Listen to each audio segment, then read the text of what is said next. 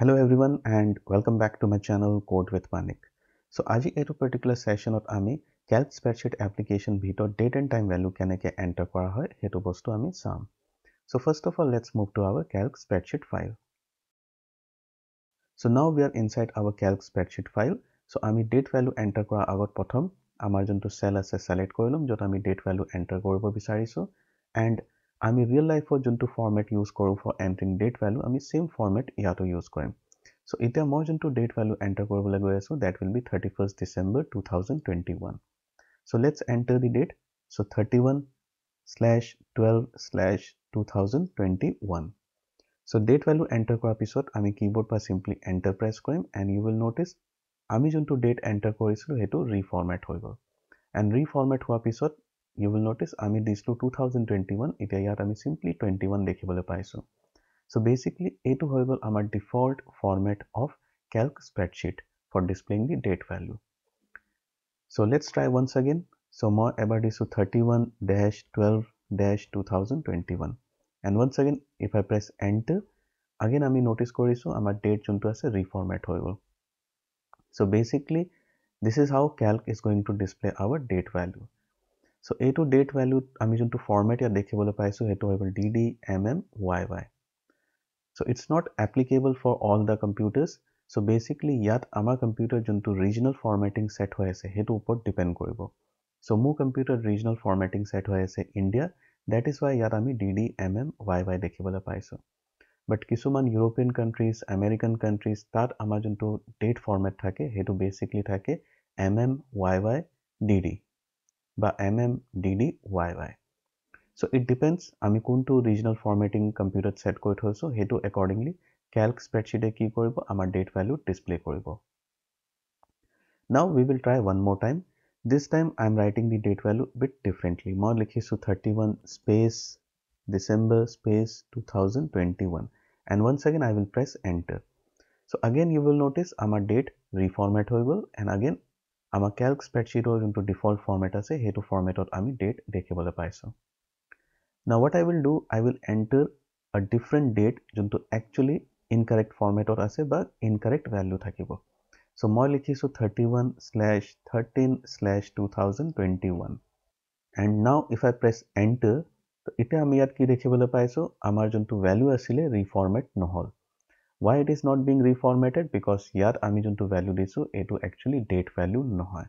So 13 যোনটো month আছে আমাৰ calendar নাথাকে. So that is why calc এ কি কৰিছে calc এ এই বস্তুক as a normal text split treat কৰিছে and that is why alignment wise আমি ইয়াত left side ও দেখিবলৈ পাইছো.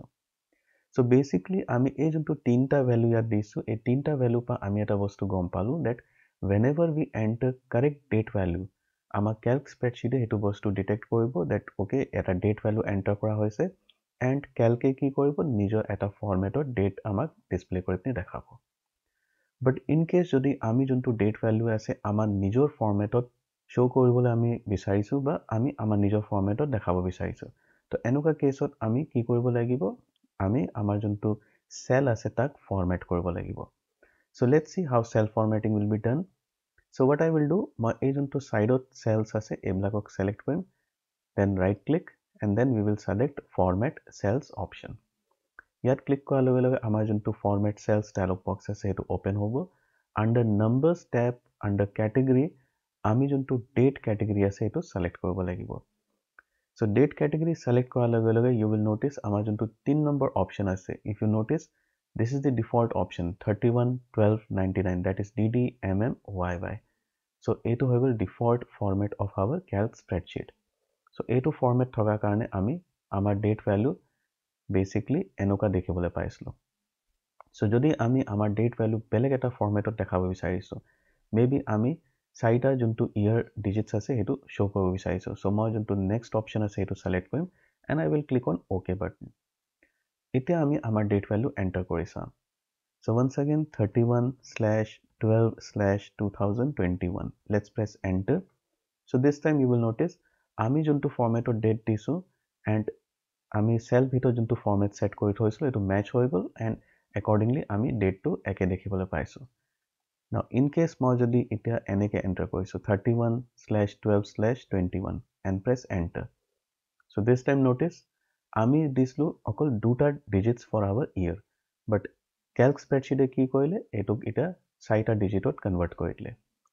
And once again if I enter 31 December 2021, এতিয়া মই যদি press কৰো enter, so once again আমাৰ formatত convert হৈ গ'ল. So it's not like that যে আমি অকল এইটো format দেখাব পাৰিম. So there are many different formats. For example, এটা মই last value select কৰি পিনে once again right click কৰিম, cell formatting ত যাম, and then under date category এতিয়া আমাৰ ওচৰত different type of formats আছে, আমি কোনোবা এটা format ইয়াত select কৰিম. So মই এইটো format select কৰিছো য'ত আমাৰ day display কৰিব, whether it was Tuesday, Monday, Wednesday কি আছিলে সেইটো দেখাব. So let's click OK. So now you will notice আমি OK click কৰাৰ লগে লগে আমাৰ যোনটো date value আছিলে হেতু দেখুৱা জাগাত আমি ইয়াত তিনটা pound symbol বা hash symbol দেখিবলৈ পাইছো. So what does this means? So this means actually আমাৰ যোনটো value আছিলে এই value display কৰিবৰ কাৰণে ইয়াত যোনটো space আছে available space sufficient নহয়. So এনেকুৱা কেছত আমি আমাৰ যোনটো column width আছে এটো increase কৰিব লাগিব. So simply মই column size যোনটো আছে এটো stretch কৰি পিনে increase কৰি দিম, and let's release our mouse. Still available নাই, so আমি আৰু অলপ টানিম. So now you can notice Friday 31 December 2021. So আমাৰ formatত display কৰিছে. So এইটো হৈ গ'ল date value আমি কেনেকে format কৰিম, কেনেকে enter কৰিম. এতিয়া আমি next যোনটো চাবলৈ গৈ আছো হেতু হ'ব time value. So time value যদি আমি enter কৰিবলৈ যাওঁ আমি যোনটো format ইয়াত use কৰিম hours colon minutes colon seconds, তাৰ পিছত আমি enter press কৰিব লাগিব. So আমি যেতিয়া এইটো particular formatত value enter কৰিম, once again calc spreadsheet গম পাই যাব যে এইটো এটা time value হয়. And in calc spreadsheet application আমাৰ যোনটো time value আছে এইটো basically 24-hour formatত থাকিব. So যদি মই ইয়াত enter কৰিছো 10:00 once again 00 and lastত গৈ পিনে মই PM ইয়াত লিখিছো, and if I press enter please notice ইয়াত আমাৰ যোনটো time format আছে change হৈ পিনে 22 দেখাইছে. So this confirms that আমাৰ calc spreadsheet ভিতৰত যোনটো time value আছে 24-hour formatত দেখাব. But যদি মই 24-hour formatত দেখাব বিচৰা নাই, মই যোনটো time value enter কৰিম তাৰ লগত মই AM PM দেখাব বিচাৰিছো. তো হেতু কৰিব কাৰণে once again আমি কি কৰিম আমাৰ cell format কৰিম. So let's select these two cells. Let's right click and once again আমি format cells যোনটো option আছে এটো select কৰিম, and under numbers tab under category আমাৰ যোনটো time category আছে এটো select কৰিব লাগিব, and once again if you notice প্ৰথম যোনটো আমাৰ format আছে এটো select হৈ আছে, and because of this first format আমি যোনটো time value দেখিবলৈ পাইছিলো এটো আছিল 24-hour formatত.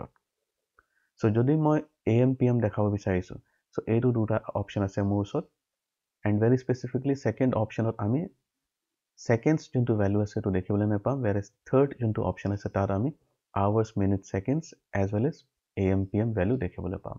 So let's select this thing and let's click OK. So now you can notice আমাৰ AM and PM formatত time value display কৰিছে. So এইটো হৈ গ'ল আমি time কেনেকে enter কৰিম তাক কেনেকে format কৰিম. Now in calc spreadsheet আমাৰ ওচৰত এটা shortcut key combination আছে যোনটো use কৰি পিনে আমি আমাৰ computer যোনটো current time value আছে হেতু cell ভিতৰত insert কৰিব পাৰিম. So let's see হেতু কেনেকে কৰিব পৰা যাব. So মই এইটো cell select কৰি লৈছো. Now what I will do, মই control shift আৰু semicolon press কৰিম. So control shift আৰু semicolon press কৰাৰ লগে লগে আমাৰ computer যোনটো current time value আছে হেতু আমি দেখিবলৈ পাইছো. But once again এইটো হৈ গ'ল আমাৰ 24-hour formatত. So আমি AM PM ইয়াত দেখিবলৈ পোৱা নাই. So if I right click, if I select format cells, once again মোৰ ওচৰত AM PM option আছে. So মই this time যোনটো 2 নম্বৰ option আছে এটো select কৰি পিনে OK click কৰিম. So 2 নম্বৰ optionত basically আমাৰ seconds value show নকৰিব. So let's click OK. Now notice it says 2:04 AM. So এইটো হৈ গ'ল আমাৰ calc spreadsheet application ভিতৰত date and time value কেনেকে enter কৰা হয় তাক কেনেকে format কৰা হয়. So that is all for this particular session. So thank you for watching this video.